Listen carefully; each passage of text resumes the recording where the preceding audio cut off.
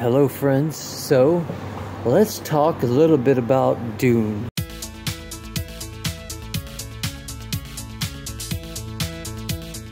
The Bene Gesserit, why they are behind everything. So the Bene Gesserit are a cult of religious, usually all women, that are in control of the universe.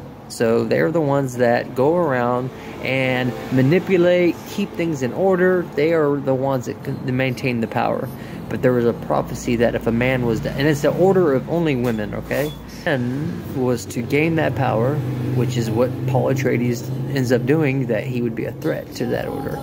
Now, keep in mind the first two books, like I said, the first two movies, the one that just came out now, and the first Bene Gesserit, that's how you say their name, sorry, Bene Gesserit, is just one book.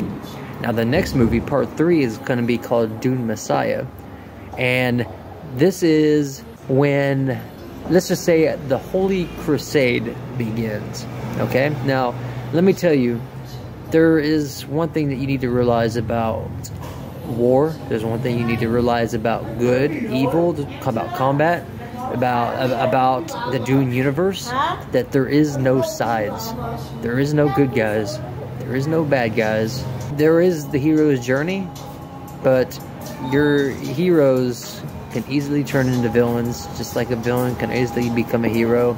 Like, it is not as cut as dry as you think it is, and there's never been a story told as deep, as meaningful, and as complex, to the point where people write entire theses, entire lectures, and will devote their careers dissecting and, writing and trying to understand the meaning of Dune and the universe, and there's a whole following behind it. So just understand, when you go in to see Dune Part 2, you're actually just watching, for the first time in history, a true adaptation with a few creative differences. So there's a few different things, such as the Hurricanes, like they're in the book, they do have red hair, but in the movies, their son is a white dwarf, so it's therefore their skin would not be getting the vitamin E, vitamin F, and they would not grow hair. They'd be very pale. It's very scientific. It's very realistic. The reason we have hair, you have fingernails, the reason you have eyesight and things like that is because of your absorption of sun. Now now their planet lives near either a dying sun, or a white dwarf, or a sun that is not releasing enough radiation that they absorb. Therefore, that's why they're bald. None of them have hair, etc. But I'm going off topic, okay? I just want you to know, though, that you're in for a treat. Paul Atreides is a character that I promise you will never forget, nor will you forget his family. We'll just say that, okay?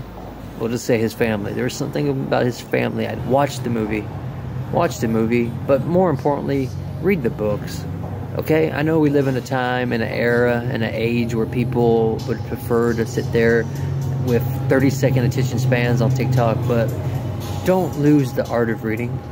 Reading is one of the most, greatest gifts that we're given. It's how you can maintain your intelligence.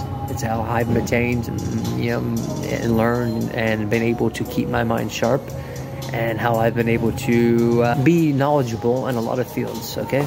Reading is a tool. It's a gift. It is something that is a muscle. It is a weight that you use as like a muscle, that of the brain, that opens your mind. Reading is more than just a hobby. Reading is for those who are curious and seek answers.